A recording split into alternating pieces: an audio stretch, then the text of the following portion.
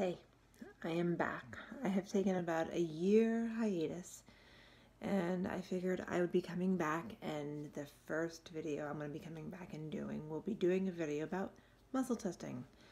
Not sure if many of you know what muscle testing is. Well, muscle testing is your body's way of pretty much knowing what's going on inside of your body.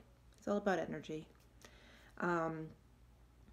We are so programmed so well that our body can pretty much say what's wrong, what's not wrong, just by asking yes and no questions. It's that simple. Yes, no. I've been doing muscle testing for I don't know how long I have not muscle tested.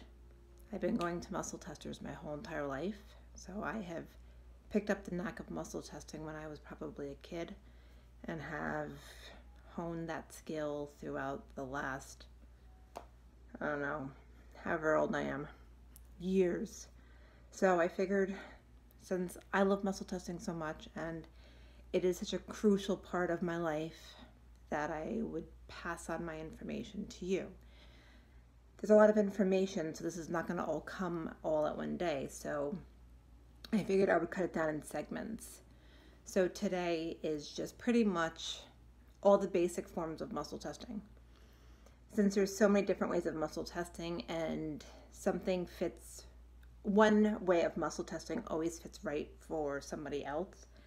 So what works well for me might not be the best way that works well for you. So I figured I would go over all the different types of muscle testing that I have learned throughout the years, and I would pass them on to you so that you can find which one works the best for you. So before we begin, you just need to ground yourself. Because if you don't ground yourself and get yourself into a good position, you're not going to muscle test accurately. Also, if you're not hydrated well, if you're not feeling well, if you're not in a great state of mind, those are usually not the best times to muscle test. So if you just ground yourself real quick, get hydrated, get yourself in a good spot, that would be the most optimum time to muscle test. So let's begin with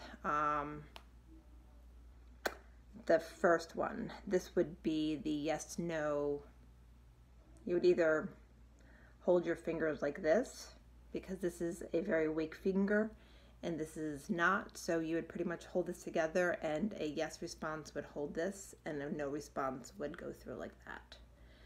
So you would ask yourself a yes question, starting with show me yes. Okay? See how strong my finger gets? Show me no. My finger goes through and I'm holding the same pressure for both things, for both slide throughs. Is my name Kelly? Is my name John? Okay? That simple. The other way of doing it is holding your finger like this and asking it yes and no. Show me yes. See how strong my fingers are? Okay. Show me no. Show me no.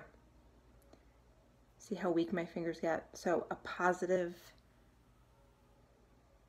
would be very strong. That would be a yes. And a negative will be very weak, and that would be a no. Okay. This method, show me yes. See, show me no. My finger flicks like that. These are all different ways of muscle testing. The sway method. Show me yes. Did you see how my body went forward? That's a yes. Show me no. See how my body went back? That would be a no. So that would be the baseline to start muscle testing, or applied kinesiology.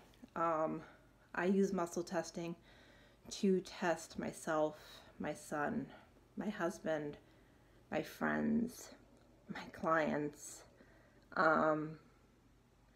anyone who needs to know what's going on.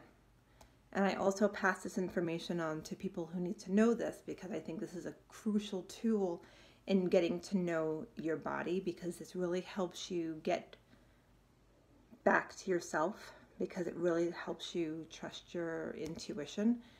And this is something that is also needing to be practiced. So don't think that just because it's not something that you're catching on to real quick does not mean that you're unable to do this. It just means that you just need to practice.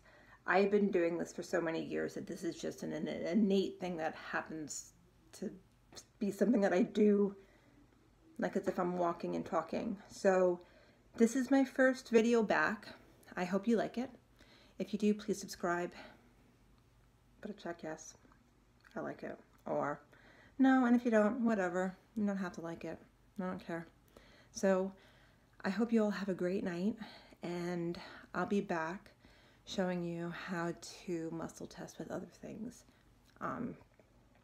Food, herbs, animals, plants. You can muscle test anything that has energy. So start practicing and let me know how it works for you. And if I find any other methods that I come across, I'll be passing them on to you. Okay? I hope you have a great night. Thanks. Bye.